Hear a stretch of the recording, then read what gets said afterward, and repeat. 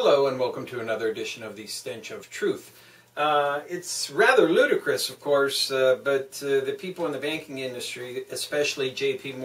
Morgan executive Jamie Dimon, talking about the fact that they need less regulation in light of the $2 billion loss on their so-called proprietary risky gambling ventures. Now, this just illustrates that Wall Street is in fact nothing but a gambling den.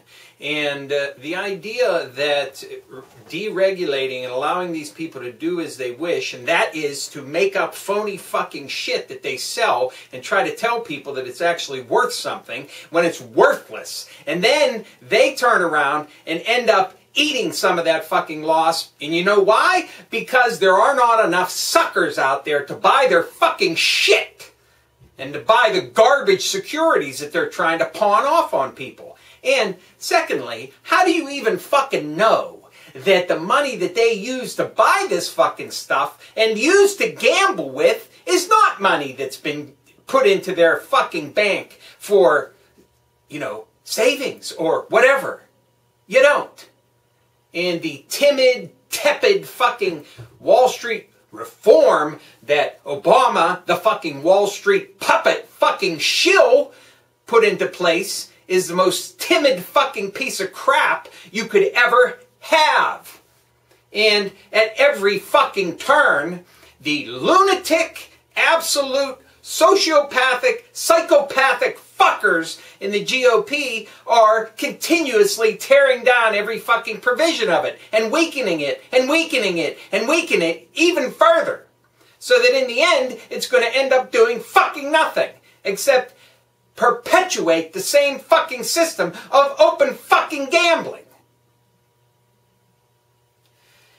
And just as a little aside, apparently there are some people that think that the election process in this country is somehow valid in some way, shape, or form.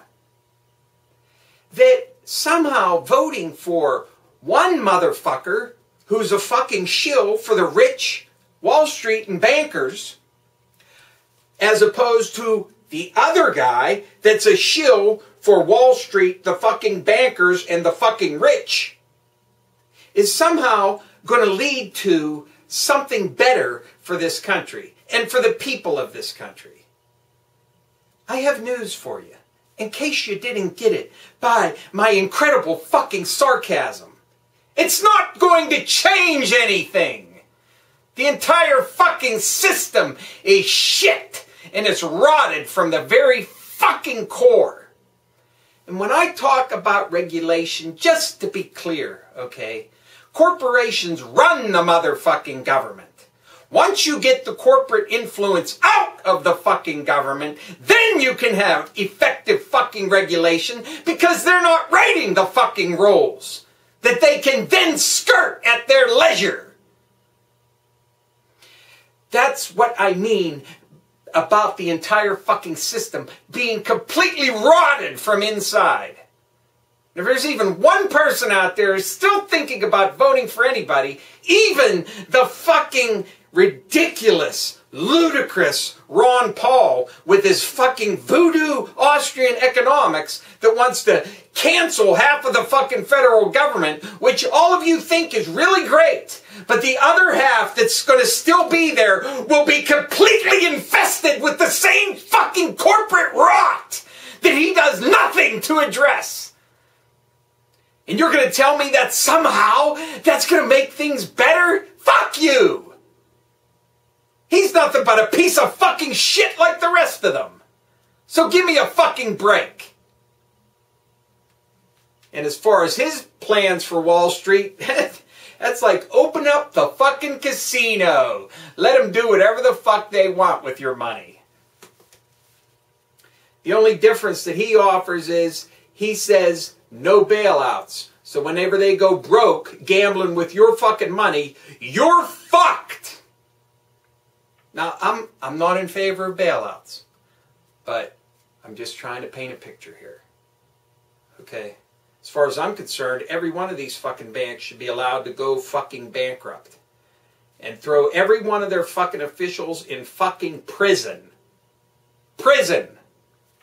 In the general fucking population of your average federal fucking penitentiary. There is no difference between anybody. And elections are a complete fucking farce. The only thing that you can do now is to express your complete contempt for the fucking system by not voting.